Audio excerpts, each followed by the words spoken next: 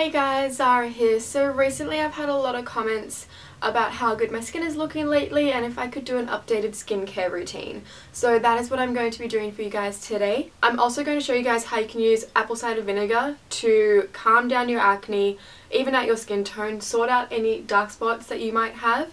And there's actually a few other uses for it as well. My cousins have been using apple cider vinegar for 2 to 3 years now and their skin has sorted itself out so much, so I'm finally jumping on the bandwagon. It's also gotten a lot of hype recently through a few news outlets, so I thought it would be the perfect time to feature it in a video and show you guys how I use it, which is how my cousins use it, and their skin has just gone like so clear. One of my younger cousins used to really struggle with acne and like her skin is looking pretty good right now. Now the first step in my skincare routine is obviously to cleanse my skin, and for that I use the Himalaya Herbals Purifying Neem face wash, and this prevents pimples.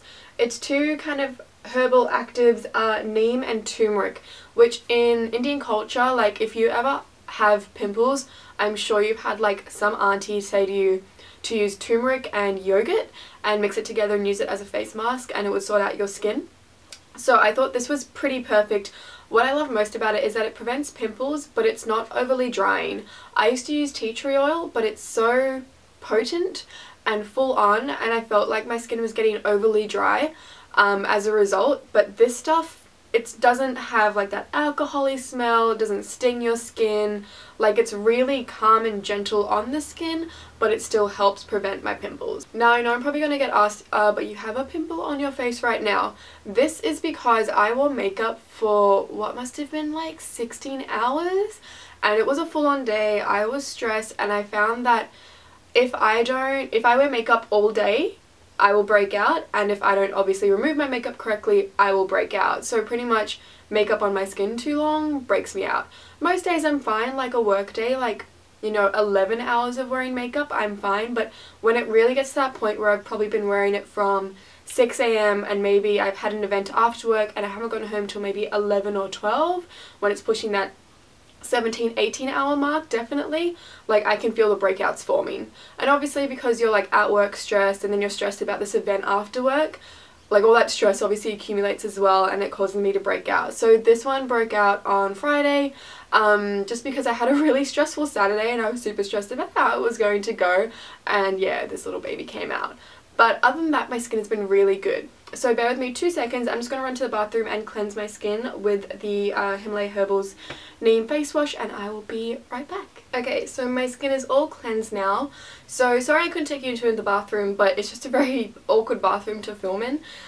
So my skin is feeling a little bit tight now. The way I go about it is I use 1 pump of the Himalaya Herbals, lather it up all over my face, wash that off, and then repeat that. So I actually double cleanse. Reason for this is I feel like the first cleanse gets rid of any of the oils and gunks off my skin, and then the second cleanse actually like cleanses my skin, if that makes any sense. I always think it's a good idea to double cleanse because unless your cleanser is a harsh one, which I don't think I've really come across many. I find like the Body Shop tea tree face wash, I find it harsh because it's got that very strong tea tree smell. But like this one's so soft and calm, like it's fine to double cleanse with it. I also wanted to talk about face towels. So I change my face towel like every day if I've cleansed my skin in the morning and night. I'm not 100% consistent with my skincare routine. Some weeks I'm like really on it and I'm doing it morning, night, and other weeks I'm like not doing it morning, night. But face towels. So I use dark ones just because obviously I'm often taking my makeup off and I don't want to like ruin a white face towel. I just use the little square ones, and what happens is, so I've just used this kind of soft side for no particular reason, just because I know that tonight I will use this side and then it will go in the wash. Reason being, I do have this pimple here. It's kind of still healing, but I'm sure there's still a little bit of bacteria in there. I have just, you know, wiped my skin. The bacteria is now on this. If I continued to use this all week, no doubt that bacteria from here would go back onto my face and I would break out even more. So that's the reason. I know it probably seems like a lot of effort to change a face towel every day, but like these come in packs of 3, so you buy 2 packs and you're sorted for like most of the week. And especially if you're the kind of person that only cleanses their skin maybe in the morning or only maybe at night, then you need even less. So definitely consider that. On that same note, I try and change my pillowcase often because again, if I'm picking at my pimples the night before and then I go to sleep and like all the bacteria is then on my pillowcase and then I'm sleeping on that pillowcase for the next week, it's going to go back onto my skin and I'm going to break out even more. So just keep those kinds of things in mind. Things that you put on your face a lot, like wash them often, change them often, and that will definitely help stop new pimples from coming up. So following cleansing, a few times a week I will use a face mask, and at the moment I've been using the YLLO turmeric scrub. This stuff claims to fight acne, scars, rosacea, facial hair growth and more. You mix it, it's a yellow powder, and you mix a little bit of water to create like a masky consistency, apply it and leave it for about 20 minutes. It is yellow. I'm pretty sure it will stain because it's turmeric based. So I'm gonna go like put on a robe and stuff and put this stuff on my face. Is there anything else I need to tell you guys about it? I don't think so. I don't think there is. I can tell you the ingredients because it is a vegan product. It just has turmeric, chickpea flour, cold pressed coconut oil, cane sugar, sea salt, pure vitamin E oil, and essential lemon oil. That is it. That is all that is in this product. I'm pretty excited about this. When I saw it online, like on Instagram, I was like, turmeric based scrub? Yes. Again, like aunts just go on and on about how good turmeric is for your face, so I'm gonna roll with it. So I'm just gonna go put this on and I will be right back. So I now have the YLLO turmeric face scrub on my face. You can tell it is yellower than my own skin tone. I'm going to leave it on for about 15 to 20 minutes and then wash it off. It does say that if you feel like it's left a little bit of yellowness to your skin, so maybe if you're a bit lighter than me or something, to go in with a gentle cleanser just to get rid of that small stain, and that'll sort you out. Okay, so it's been 15 minutes now, and the mask, what it seems to do is like the water that you add to it seems to absorb into the skin, and so it almost creates like this second skin. Like, you know when you heat up Milo and like you get the skin on top? It kind of feels like that. So it's like this thin layer of turmeric just like sitting on top of my skin. It's a little bit tight, but I can still move my face around quite a bit. So yeah, I'm going to wash this off now and then we'll get on to the next step. So the next step in most skincare routines would be the toner, and this is where the apple cider vinegar comes in for me. So I bought this one just from Woolies, which is a supermarket here in Australia. It's the Mazzetti L'Original Organic Apple Cider Vinegar with the mother. Now you want to make sure that you get one that has like the mother in it. I don't know what that is, but I assume that like my colleague drinks it and he was like, make sure you get the one with the mother in it. I was like, okay. So this one's like unfiltered, unpasteurized, gluten-free and GMO-free. This stuff is like $1 per 100 ml at most supermarkets. Now you do not use it straight out of this bottle. What I have done is I have mixed half and half, so half apple cider vinegar and half water into this old MAC brush cleanser bottle. Glass bottles would probably be better, but I couldn't find a glass bottle that would dispense the product in a way that would work for me. I know one of my cousins puts it in a spray bottle, like that's plastic, and kind of just sprays it all over her face, and I think she's also put a few drops of tea tree oil in there as well. But I'm happy just using it half and half in this MAC brush cleanser bottle. The reason I've diluted it down to like 50% is because my skin won't be able to handle like it at 100%. One of my cousins who's been using it for 3 years, her skin can handle it like straight out of the bottle now. Not that she uses it, I think she still dilutes it a little bit, but I need to build up my skin's tolerance to it still. So I am using this kind of 50% diluted solution of the apple cider vinegar. So just taking a round cotton pad, I am just going to open up this MAC bottle and just dispense this out onto the cotton pad. I wouldn't say I drench it, but obviously you want enough for like your whole face. Now, I'm not a fan of the way this stuff smells at all. I really don't like the way it smells. I can already smell it, but it's going to work for my skin, so I'm going to work with it. Now, this stuff, is vinegar. So it does sting a little bit. Whew. If you find it stings too much, like you can't handle it, dilute it more. Like all of this part of my face is okay. I'm super nervous to put it on this pimple, but I know it will it will fix it. So yeah, like I said, one of my cousins that has it in a spray bottle obviously sprays it on her face, but I found if I get too close to my eyes, like I will start tearing up.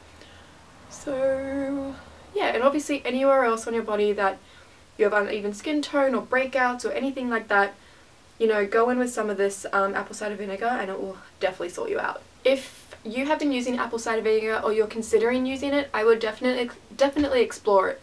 You don't just have to use it on your face. Like I said, one of my colleagues drinks it.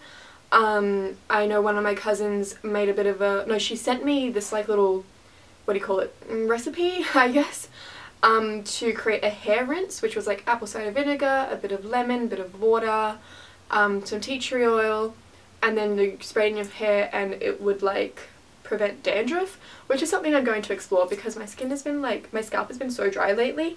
But this stuff pretty much sounds like the most amazing versatile product you could ever get, and it's like a few dollars from the local supermarket. Like, it's super cheap. I think that's everything I have to say about it. Feel free to ask me any questions about apple cider vinegar. I will definitely keep you guys up to date. I'm planning to do a skincare routine maybe once a month, maybe every 6 weeks, because I do tend to change it up quite a bit. This will probably stay a constant in my skincare routine, so even if I'm changing my cleanser or my moisturiser, I definitely want to keep apple cider vinegar as my toner like throughout, because I think it's going to do a lot of good for my skin. Like, I'm really excited. But yeah, if you guys have any questions, feel free to ask me in the comments below and I will answer them as best as I can. And if I don't have an answer, I'll check with one of my cousins who's obviously been using it a lot longer, and they'll probably have an answer for you. So since I was talking so much, the apple cider vinegar has now absorbed in my skin. Feels a little bit tight. A little bit. It's nothing too uncomfortable. Like, if I got distracted right now and had to go do something, I would totally be fine with that. Now, next step would be a serum. So serums are amazing for whatever your specific skincare concerns are. Now, I have used an anti-acne cleanser, I have used a face mask to fight acne, I am using apple cider vinegar to calm down my acne and even out my skin tone. So obviously I've covered the acne thing pretty well. So the next thing that I have a concern about with my skin is dehydration. I get dryness, like it doesn't look dry, it doesn't look bad, but I feel dry very often. Like right now my lips feel so dry, my skin feels so dry. Obviously I've been cleansing it, but like my hands feel dry, like I feel dehydrated. So I'm going to go in with an oil for my serum. So here I'm going to use the Body Shop Oils of Life Intensely Revitalizing Facial Oil. The reason I like this one is it's pretty much an amazing mix of a bunch of essential oils, and it's so hydrating. Like, if I didn't like moisturizers for whatever reason, I could totally just use this as a moisturizer. But I'm going to use this for my serum, and then I'm going to go into the moisturizer on top. So most serums are a dropper usually, because they're a thinner consistency to moisturizers. So I've just taken 4 drops of that, and I'm just going to pat this into my skin. Serums traditionally absorb into the skin a lot quicker and just work at the skin a lot better. So when a moisturizer says that, you know, it will prevent this or will detoxify or whatever, I'm not too phased. Like, I'm more about my serums. I think if you invest in one product in your whole skincare routine, it would be your serum. Reason being, like, that's what's going to fix whatever you don't like about your skin. Like, whether it's redness or uneven skin tone or whatever it might be, the serum is what's going to sort it out. So next step is moisturizer. I am going to be using the Body Shop Vitamin C Glow Boosting Moisturizer. This is for dull, tired, grumpy skin. So the only other thing that I sometimes don't really like about my skin is that I can just look tired. I think it's a part of the whole dehydration feeling. So I'm just going to take a little bit of this. I love this stuff because it's a really light moisturizer. I really love a good skincare routine. Like, if I am not in a rush, I love just sitting there for like a half an hour, 45 minutes, you know, watching my favourite TV show, watching Netflix, watching some YouTube videos, and just doing my skincare routine. It just feels so nice that you're like looking after something that people look at a lot. And I don't know, it just feels really nice. So that's it for moisturizer. So my skin is definitely looking a little bit red right now. That will calm down. It's just because I have used quite a few products today and my skin was super unhappy yesterday, so what are you gonna do? Sometimes you are just red. Now that all of my skincare is on, I would usually go in with an eye cream, but I've added a little extra step in between for when I'm just chilling at home and like I said, I have a lot of time. Now I go in with the Body Shop. This is the Twin Ball Revitalising Facial Massager. It uplifts and stimulates circulation. So pretty much you do it like this, and the two balls roll in such a way where it tends to grip at the skin. And why I love this is because these two are quite cooling like, you know, metal things. So it helps close up the pores and just, I don't know, massage the product into the skin really nicely. I probably won't use this as much in winter because like obviously it's cold, but I really like it. Like, it doesn't do too much on my forehead aside from cool it down, but I just like this feeling. It's like a little mini facial at home, I guess. So today for eye cream, I'm going to use the Mary Kay Timewise Firming Eye Cream. So obviously I'm just pushing 25, so I don't have like massive creasing and like crow's feet around my eyes and stuff like that. But I think prevention is definitely key. So I have been using eye cream since maybe I was 20, maybe now. And, you know, I just feel like it'll show in like 5 to 10 more years. All my friends will probably have all these creases and I'm gonna be over here still looking 25. So I know you're probably thinking, you're so young, why using eye cream? Yeah, that's why. It's just prevention. I think prevention is just the best.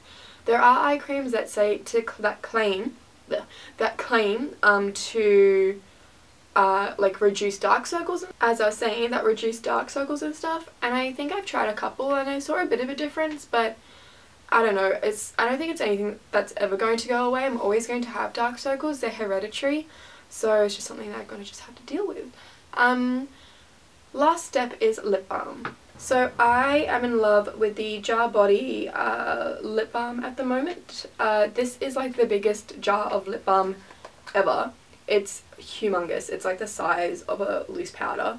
And it just smells really nice and candy-ish. And it's like, it's just a nice lip balm.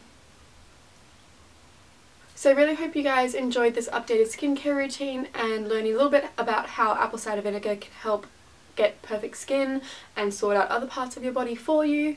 If you guys have any questions, feel free to ask them in the comments below. Be sure to like this video if you do want a bit of a skincare routine update from me, like every maybe month or every 6 weeks or something like that. And be sure to subscribe so you know when I have new videos up. Other than that, I hope you guys have an amazing day or night wherever you are in the world, and I will see you guys in the next video. Bye!